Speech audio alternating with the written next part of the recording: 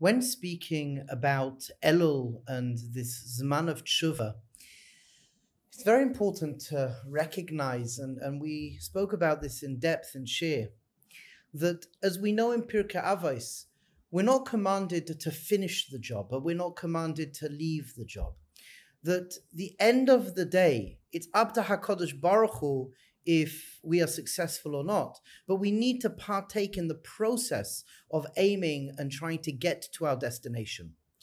And this is actually reflected in the Reb Tzadok HaKohen, Tzidkas HaSadik 21, where Reb Tzadok HaKohen expresses this so clearly, that a lot of people get confused in this reality, thinking that, if I'm doing it, obviously I'm going to succeed. I don't know. HaKadosh Baruch Hu is the one that will determine if we're successful or not.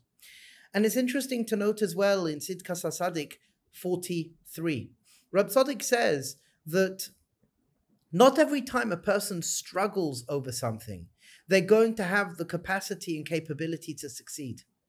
So it's important to recognize this truth. There's a distinction here that the end goal is up to HaKadosh Baruch Hu.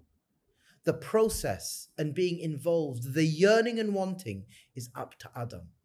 So Be'ezras Hashem, as we endeavor in this process of Teshuvah, we will recognize what I can do is try. What I can do is want. What I can do is yearn.